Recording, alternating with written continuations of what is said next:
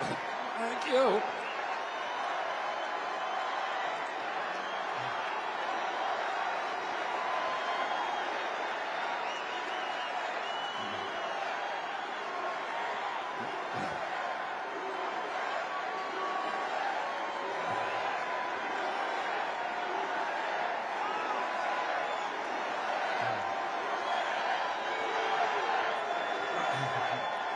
Thank you.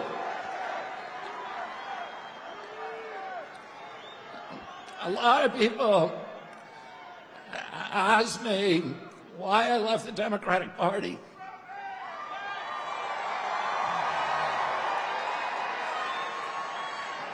And I say, I didn't leave the Democratic Party. The Democratic Party left me.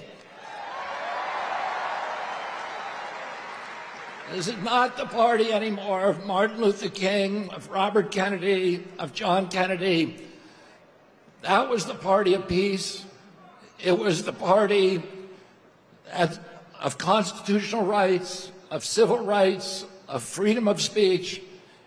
It was the party that wanted to protect and nurture the middle class.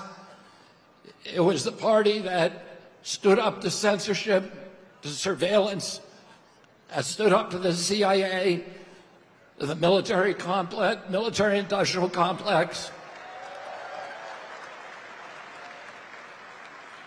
And it was the party that wanted to protect public health and women's sports. My uncle, Ted Kennedy, wrote Title IX, which protected women's sports in college.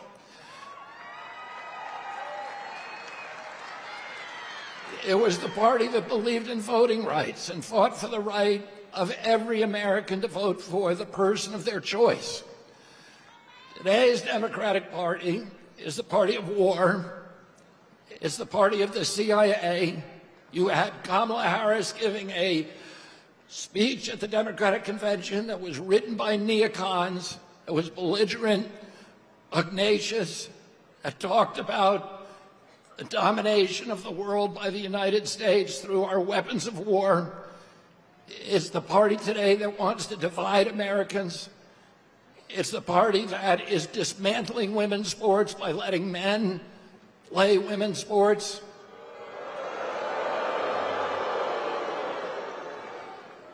It's the party of Wall Street.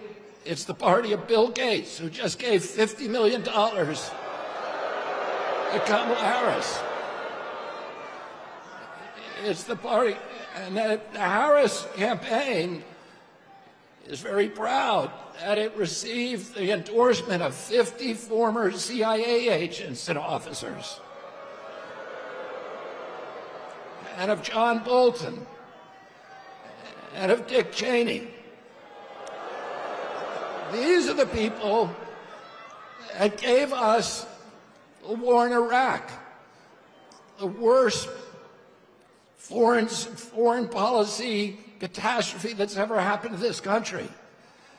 These are the people that gave us the Patriot Act, that launched the surveillance state. These are the people that are trying to undermine voting rights in this country by weaponizing the federal agencies against political candidates, including me and Donald Trump and all other political candidates that can't win an election.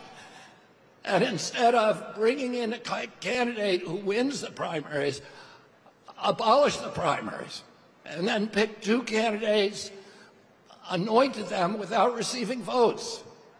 We don't even know how Kamala Harris received the nomination.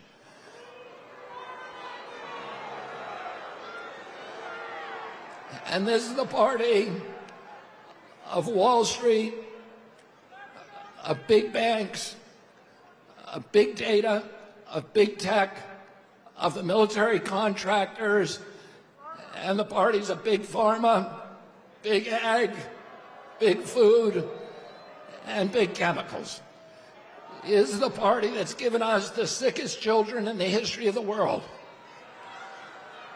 When my uncle was president, 6% of Americans had chronic disease, and we spend zero on chronic disease in this country. Today, 60% of Americans have chronic disease. This is existential for our country. We're spending $4.3 trillion a year, 5 times our military budget. 77% of American boys cannot qualify for military service because of chronic disease diagnoses.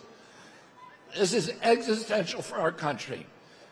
President Trump called me 3 hours after his shooting. And he said, would I come and sit down with them? And he said to me during that meeting, he said, there are some things that we can agree on and some we disagree on, but the landscapes on which we agree are so much larger. He said, I want to end the wars.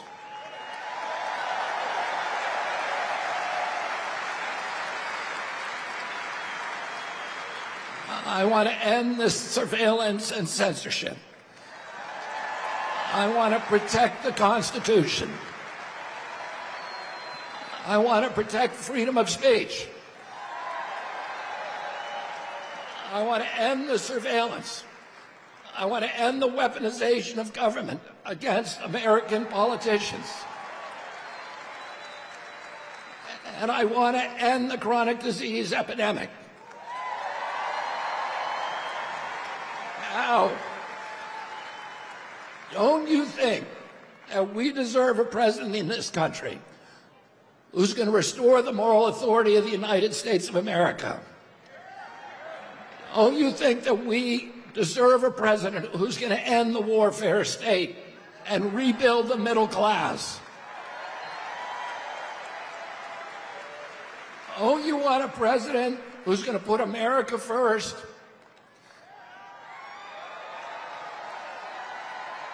And don't you want a president who's going to protect our children?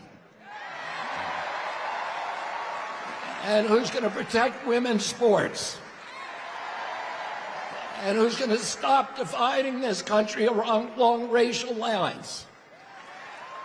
And don't you want a president who's going to end the corruption at the federal agencies, at FDA,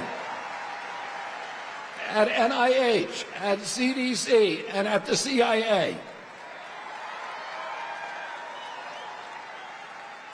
And don't you want a president who's going to make America healthy again?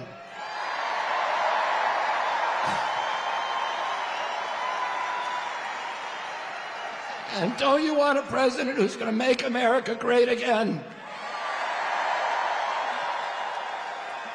And we need to go to the polls on November 5th and vote for Donald Trump.